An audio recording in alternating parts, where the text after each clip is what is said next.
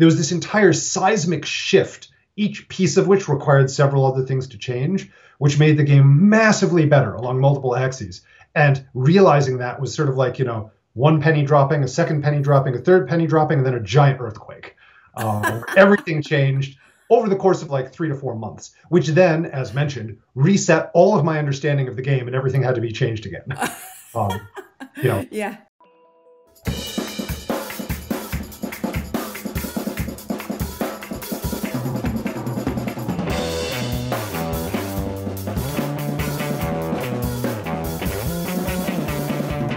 Welcome to Cardboard Creations, where we discuss the process, techniques, and inspiration for designing board games. I'm your host, Candice Harris, and I'm thrilled to be here today with Eric Royce to find out how Spirit Island was created. But first, let's jump into a brief overview of how Spirit Island works. Spirit Island is a complex and thematic cooperative game for 1 to 4 players where your goal is to defend your island home from colonizing invaders. Players take on the roles of different spirits of the land, each with its own unique elemental powers. Every turn, players simultaneously choose a growth action, gain energy, and decide which of their power cards to play. Fast powers take effect immediately before the invaders spread and ravage, but slow powers require forethought and planning to use effectively. Using combinations of power cards that match a spirit's elemental affinities can grant free bonus effects. After the spirits take their turn, the invaders explore, build, and ravage parts of the island while the spirits work with the Dahan natives to fight and scare off the invaders. The game escalates as it progresses. Spirits spread their presence to new parts of the island and seek out new and more potent powers, while the invaders step up their colonization efforts. At the beginning of the game, winning requires destroying every last settlement and city on the board.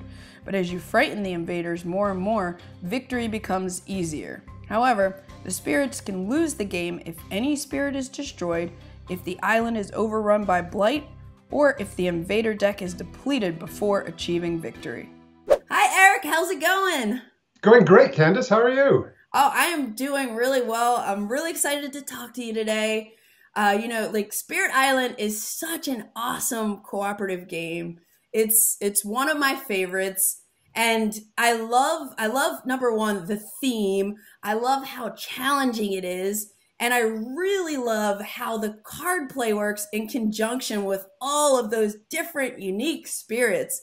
Yeah, it's such a great game. I love the complexity of it. So I gotta know, what initially inspired you to create Spirit Island? So there were 2 pieces, one thematic, one mechanical. The thematic came about essentially as a reaction to the prevalence of themes in Euro games about colonization, and with a very sort of tone-deaf attitude, looking at it purely from the European point of view and not at all from the point of view of those being colonized.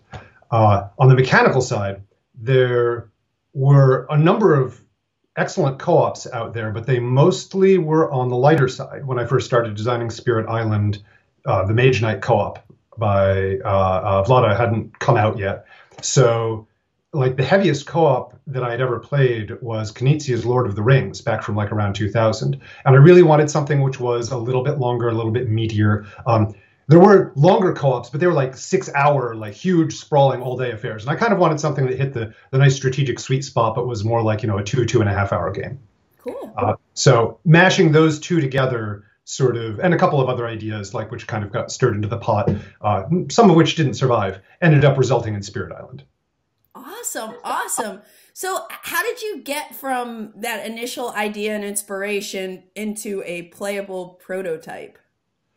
It was interesting. So I first took some work on it in 2010 and sat down and thought, okay, I like this idea. Let me play around with it. Took a few months and figured out a few things, but then saw the scope of the project I'd be working on and was daunted and went, okay, and kind of put it down. And it kind of simmered in the back of my head for, I don't know, a year, 2 years, until I picked it back up again, partly because I wanted to set myself a challenge, and partly because Ted Vesinas, who is lead developer on Spirit Island and a friend of mine, expressed a lot of enthusiasm about it when I told him about the concept. And those two things together kind of inspired me to be like, okay, all right, let's do the big lift here. And so that got me doing a lot of brainstorming on my own. And then from there, it was heading into sort of early prototype creation. Cool. And can you go into a little bit like what your prototyping process is like? Like, how did you create the cards and the board? And also what, did you always have in your head, like, there are going to be these power cards and all of these different types of spirits? Like, how did things evolve? And and can you talk about your prototyping process a little bit? Sure. So that very early 2010 prototyping process involved just scribbling things pen on paper. It was just get the ideas out. It was not a fully featured game. It was testing systems. I learned virtually nothing about how the spirits would work at that point. What I hashed out then were the invader mechanics, the sort of explore, build, ravage cycle. I had initially this hand-drawn map with like lots of arrows between lands, and that sort of, just the different land types were just different colors, and a deck of cards for like, okay, where are the invaders going to do different things? And in the process of experimenting there, just fiddling around, like modifying as I went, I realized like it's kind of thematically unsatisfying when the invaders like make a big push to this area of the island and then sit there doing nothing for a long time. It was sort of just anticlimactic. And so I came up with this idea, instead of having like the invaders do 3 different types of things in 3 arbitrary lands depending on the card, instead it goes through this sort of conveyor belt of actions where it gives the invaders intent. And I really liked that, where it's like, oh, this is a great system for modeling that they have a goal and they're pursuing that goal. And it also adds strategy because you can interrupt that sequence of events. Right. So that was all pen and paper. And maybe like there was a printout at some point. The very early, it was like, I was still thinking spirit of the place, like genius loci, but I don't think I even played it in any sense. Like I just ran invaders and to see like, how could I make an interesting spread? Cool. Before making the spirits, and this was the reason I initially put it down, was that I needed to do a huge amount of thematic work. All of my previous games had been very much towards sort of the Euro side of things, where theme was an aid to learning, but fundamentally everything was very symmetrical, maybe with like, a few player powers or the like, but it didn't involve huge amounts of what I'll call content, like the power cards in Spirit Island. Each power card can change or break the rules, but fundamentally each power card is a piece of content that works with the normal rules for power cards. And I knew that there should be a lot of them. There should be a lot of variety. There's a lot of variety in nature. And I sat down and thought, okay, so just thinking for myself, for all of the reading I've done through my life, all of the myths and fairy tales and creation stories and all those things, what are different ways in which spirits of the land, and there's lots of different spirits of the land depending on where in the world you are, what are ways they could theoretically drive off colonizing invaders? And I just came up with like 6 pages or 8 pages of raw ideas. And from there, sort of grouped them. I'm like, okay, these are all kind of similar. Like these are all basically hurting them. These are all basically like, moving them around and different types, these are, using the environment like wild beasts coming after them. So I tried grouping them. And it was that kind of very heavy lifting of like, okay, I need to come up with a huge amount of thematic content. And then from there, I need to come up with all of these different power cards that was very intimidating and sort of the initial lift. I typed those up in just some word processing program for just fast iteration to get them out there. And, sort of ran initial tests with myself where everything was horribly broken, and eventually got it to a place where I'm like, okay, like I think I could show this to other people now. And I think then I was still just using a word processing app. At the time, I didn't have any of the Adobe products, so those weren't options. These days, when I'm doing that sort of early prototyping, I'll use like InDesign because I already have the license. I have templates from a bunch of existing prototypes. So it's actually just as easy for me to like grab an existing game, copy, delete all of the cards, tweak the layout a little bit, and use that. But at the time, that wasn't true. Cool. So also, Tabletop Simulator did not factor into this at all because this was 2012 and TTS didn't come out until 2015. So. Oh, that's so cool to hear and fascinating. So what, like, at that point, did you, you figured out you were going to have these power cards. Mm-hmm. Did you have spirit abilities and know how the flow of the turns for the spirits would work? So, sort of. What I did early on, because I knew that anything which involved heavy asymmetry, which the spirits definitely wanted, was going to sort of have to be built on the bedrock of the base mechanisms.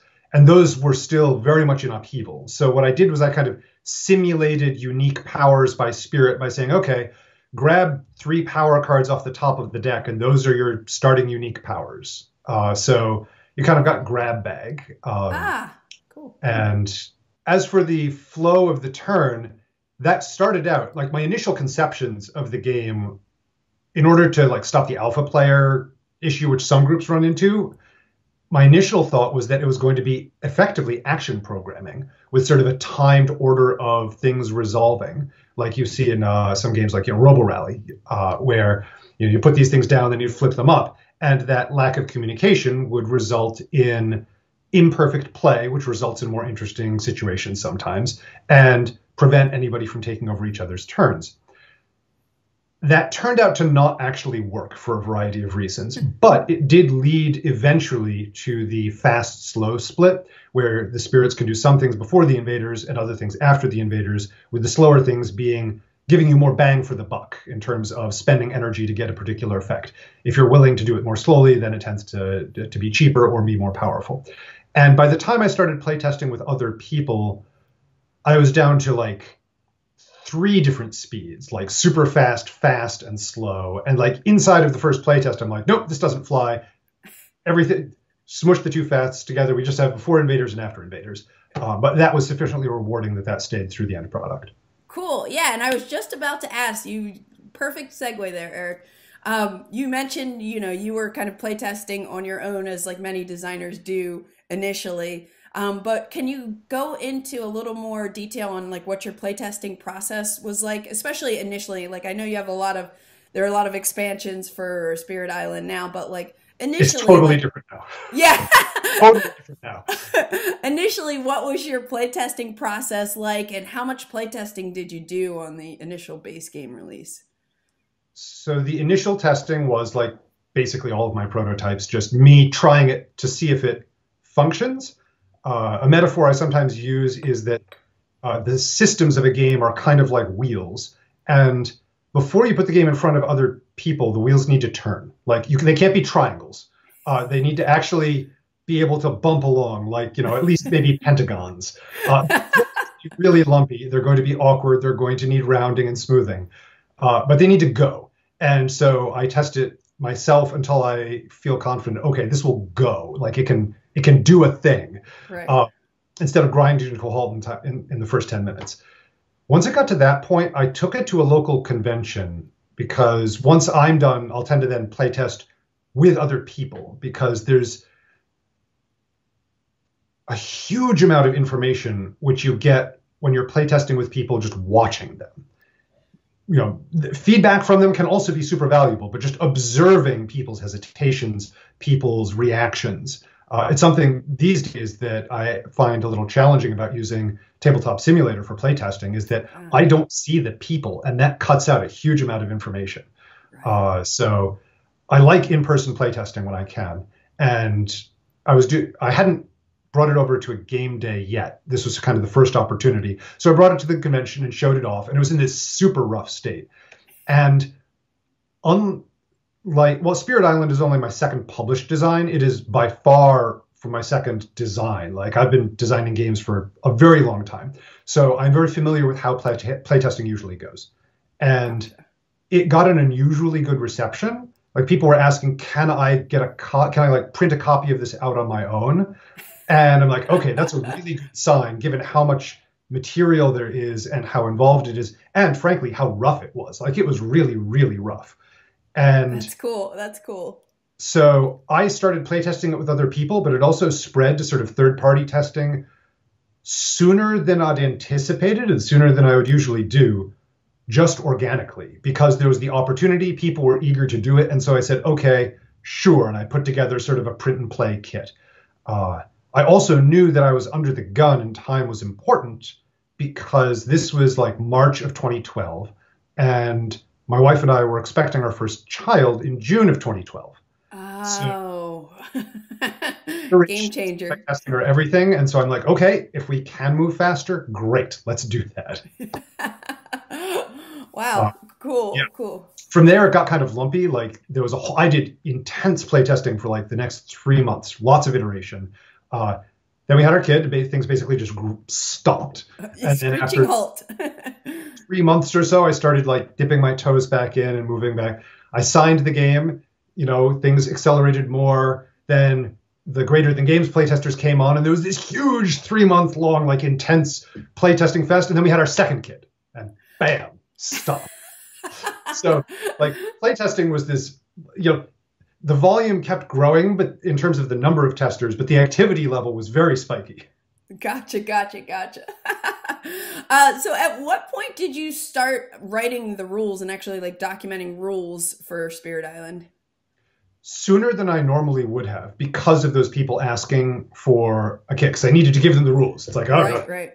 Usually when I'm prototyping, I will, instead of writing a rule book, I will make the play aids more comprehensive than they may otherwise be, because that serves as sort of a touchstone if I end up unexpectedly called away and need to come back to the game. Like I have games where I have failed to write down any rules, and then I come back 2 years later and I'm like, these components look really interesting. It's a shame I don't remember how you play at all. So I try and avoid that. Usually I'll also play aids tend to be much more brief, and unlike a rule book, they're not trying to teach the game. Rule books have a really hard job. Like a rule book is a double lift of teaching and reference, but a player aid is only reference. And so it's easier to spit one out and be like, okay, here's all the super relevant information. And it can be, if there's stuff which isn't really important to present to the player, but I want to remember, I'll put it in the file just off to the side where it doesn't print. And so that way, like I have a reference for what are the rules of this game if I need to say, take half a year off to go parent my infant child. Things like that. That makes sense. That was a good call. So what would you say was your like biggest challenge besides parenting as you were designing and developing Spirit Island? I've talked about two of them. One was sort of the initial lift, the content, the heavy theming resulting in just the need to generate lots of powers, lots of spirits, adversaries, do research on what colonialism was like, do research on sort of what are island cultures like, to try and both represent the Dahan, the indigenous peoples of Spirit Island, as reasonably realistic, setting aside the whole, the premise of the game, but also not be any specific culture and not be appropriative. So there's all of this upfront work to do. There's also the kids. And then the last is, I guess I also touched on that, which is sort of the layer cake nature, where there's these core systems, and then there's other things built on that. And then there's the variable player stuff built on that, where there's all these different things which layer on top of each other. And if one of the core systems of the game changes, that affects every single spirit and power card in the game. So trying to fine-tune balance those things before the core systems are nailed down doesn't work. But if you don't have any spirits or power cards, you can't stress test the core system. So it's this constant sort of, iterating up and down, where you think your bedrock is firm, and then you go up and you try out a bunch of stuff and you discover, no, it needs to change, it changes. And then everything needs to be tweaked to some extent, and you work again. And then this is settled, so then you go up to the next higher level.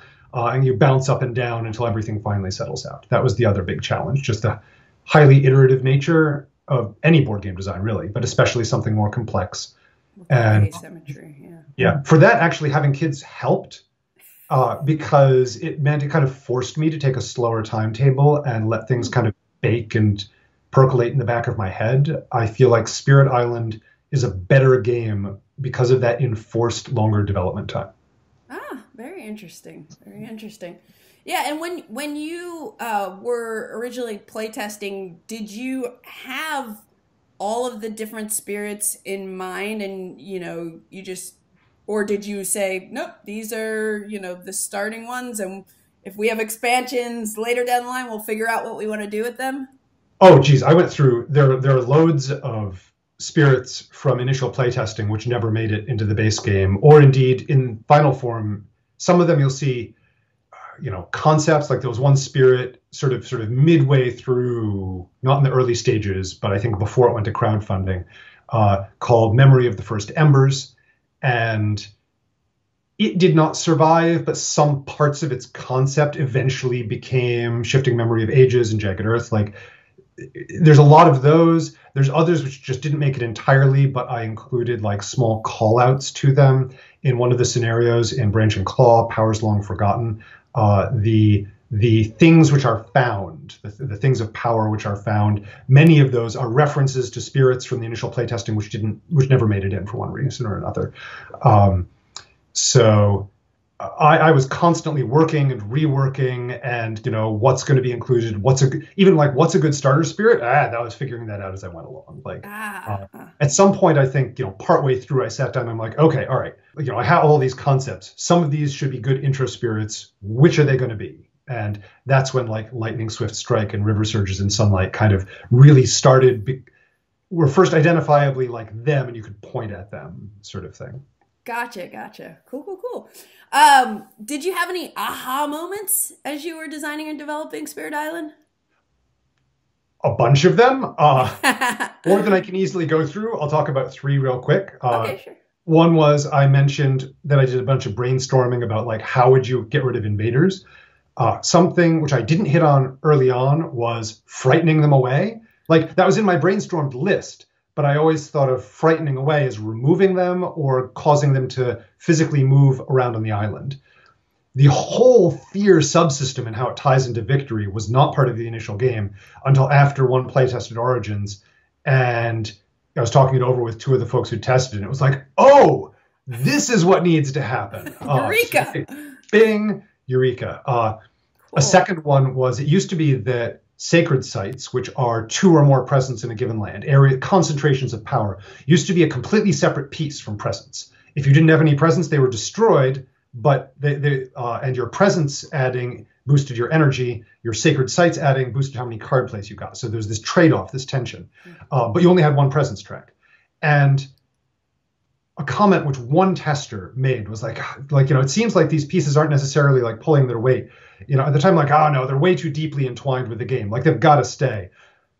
And like a year and a half later, other factors, including another aha, which was playing another game at PAX East and being like, this game has totally unique cards for every different player position. I should too.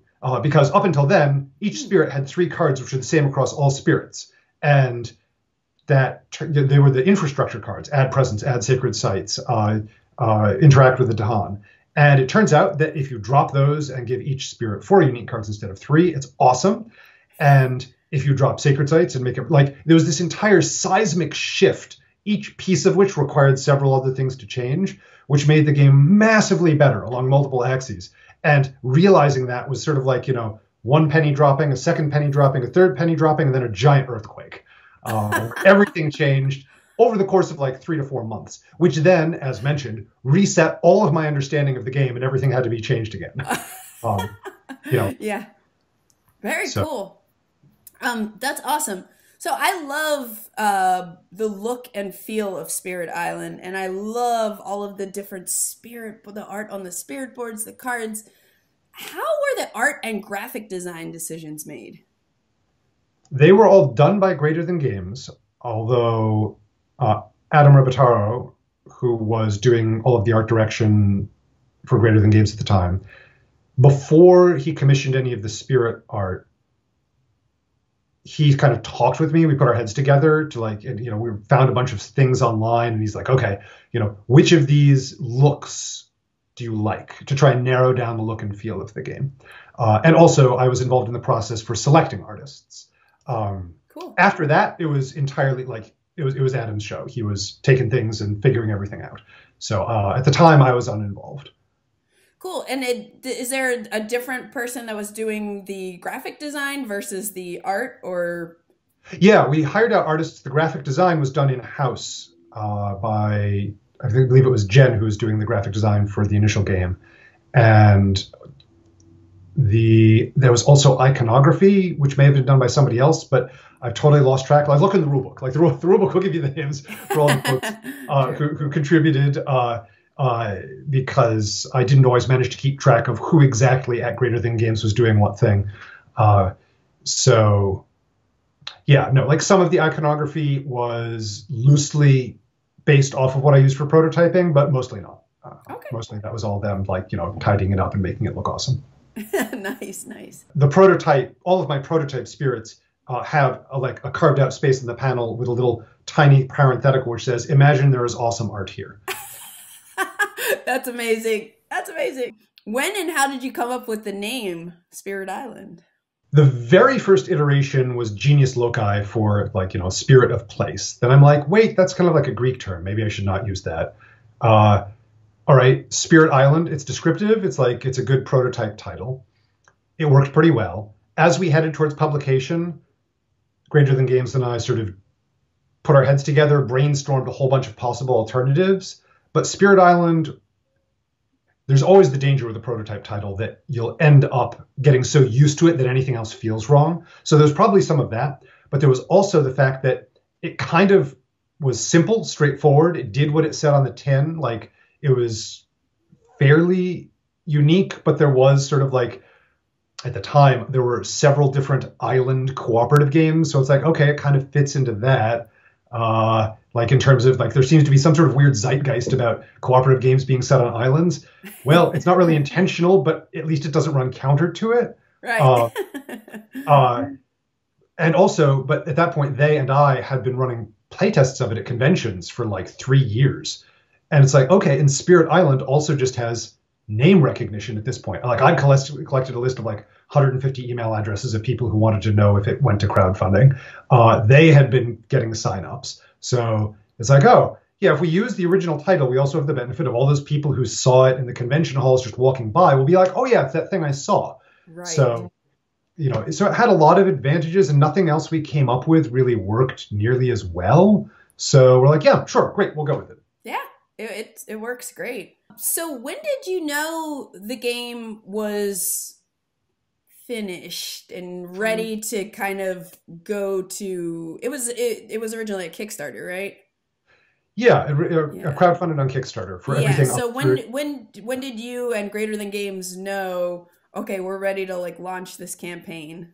So there was a deadline in the form of the birth of our second child.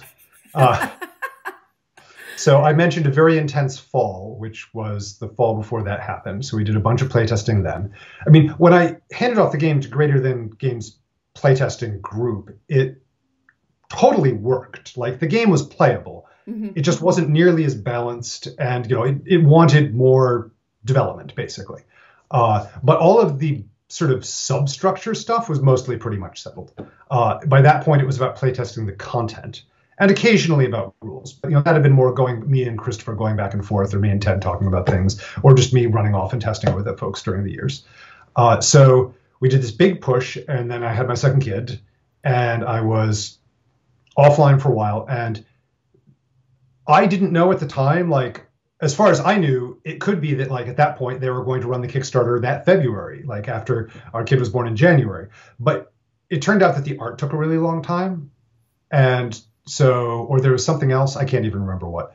And so the crowdfunding didn't end up happening until the next October. Gotcha. And by that point, I was enough in the groove with parenting that I could spend some time on it again. And so there was a second push just before and during and after the crowdfunding campaign. So by October, I was able to get some more time on it again. And I did some additional work, additional polish. Again, you can spend nearly infinite time on development for any game. And when you have a game with lots of content and lots of asymmetry, that's doubly true. But no matter how much time we had, at some point, you're kind of changing things just to change things. It takes more and more knowledge of the game in order to improve it. And no matter how much playtesting you do, a game will see like people beating on the game once it's released will find things which your testers probably didn't, just because there's going to be orders of magnitude more people who are going after it for longer. And that's been especially true with Spirit Island because it was very popular. So we did as much fine tuning as we could. We felt like, yes, the game is in a great place. But at some point you actually have to ship the product, because, you know, a perfect game that never ships is way worse than a like mostly great game which has some flaws, which actually makes it to people and gets played. Right, so, right. Yeah, in terms of the actual timetables, like my timetables were all being set by my kids. Greater Than Games timetables, I don't know exactly what their things were, but they know the games industry. They know that. That's why I work with publishers, is because like that way they can make those decisions and handle that end, and I don't need to make those calls. Can put it, give my thoughts, and then they can be like, oh no, actually, you know, this is better to do in May. I'm like, okay, great, fantastic. You are the people who know things. Awesome. So Eric, do you have any advice for someone out there who would be interested in designing a cooperative board game?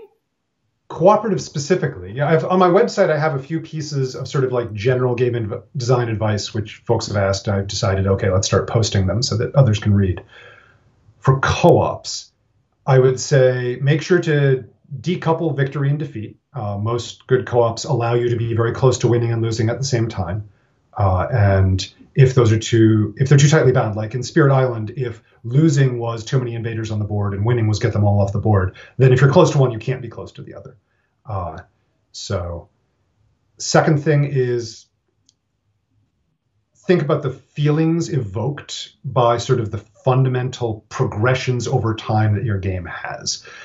In Spirit Island, that's gaining more power cards, uncovering more present stuff, becoming more powerful for the spirits, but also the invaders progressing through the invader deck, progressing through the fear deck.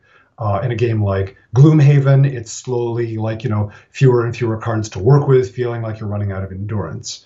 But there are also being fewer and fewer enemies, like, you know, you're reaching an end state. And in, you know, Forbidden Island, there's things sinking all over the place. So consider the arc of your game, effectively. What the mechanics dictate will change over time. And there should be something which changes over time, or else it's going to feel like you're doing the same thing over and over with no context change. And that can be fine for like, you know, 5 or 10 or 15 minutes. But if you're looking at a 45+ minute game, like lather, rinse, repeat, nothing has changed, that gets less interesting. So think about those feelings. And I'll put in a selfish pitch for design co-ops that I enjoy. In that there's a particular dynamic which is really easy to do in co-ops, to scale player count by saying, okay, one player takes a turn, then the game takes a turn, then then another player takes a turn, then a game takes a turn. And some games, some designs, just that's kind of the best way. But if you can avoid it, I find that pattern tends to, as you increase player count, divide the same quantity of game and decision making and narrative and happenings among more and more people. And so, like, if you're playing a game like that, which is 2-player, it may feel like you're getting to do a lot of stuff. And if you're playing at 5-player, it may feel like you're mostly spectating. So I really like games which find other solutions for that, where there's, you know, more things, more challenges to deal with. Spirit Island, I did that by adding more island boards. Gloomhaven does it by adding more opponents, like, so that everybody gets to do just as much stuff against a harder foe. That is not a design absolute. That's not saying you have to do this. That's saying right. I personally like those. Right. Very cool. That's all like very sound advice for that I wouldn't even think about, but yeah, in terms of like designing a cooperative game. Very cool. So Eric, thank you so much. It's been such a pleasure talking to you today and like hearing the backstory for how you and, you know, the team at Greater Than Games and your developer designed Spirit Island. I know you have, like, there are a lot of expansions for Spirit Island. Nature Incarnate's on the way. Then you have the streamlined version, Horizons of Spirit Island. But is there anything else coming down the pike for Spirit Island, or anything else that you're working on that you'd like to share? So you mentioned Nature Incarnate, which is at the printer. I am doing, and have been doing for a while, groundwork for Dahan-centric expansion that is not guaranteed. Like, nothing is guaranteed until it goes to the printer and gets to store shelves. Cool. But it is my hope and intent to be able to design and make something which is much more focused around the Dahan. Ideally, like playing as them, that would be super awesome. But I need to actually like see if it works. I've been doing largely background work on that, although just starting to dip a toe into mechanics. For Science is another cooperative game of mine. It's a real-time dexterity block builder. It has, at this point, pretty much sold out, but it is likely, fingers crossed, to get a reprint at some point through crowdfunding. I don't have any timing or details on that. Hopefully, it might also include some sort of new tidbits or promos for people who already have the game. Again, don't know. The future is still nebulous, but fingers crossed.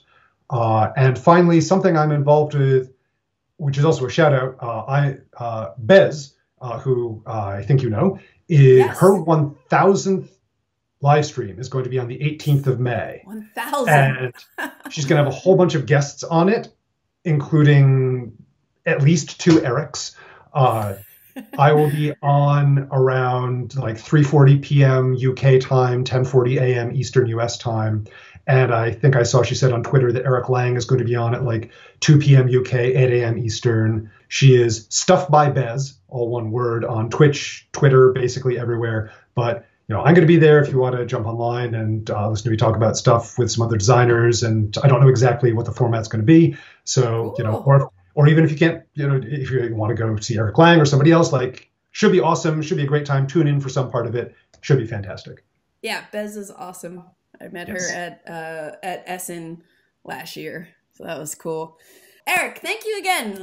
My mind is still spiraling with everything you just said for the past half hour or so. But yeah, thank you so much for being here.